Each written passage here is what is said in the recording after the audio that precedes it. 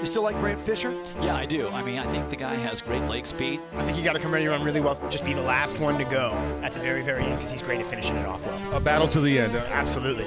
Musa looks done. It's going to come down to Klecker for Colorado, Fisher for Stanford.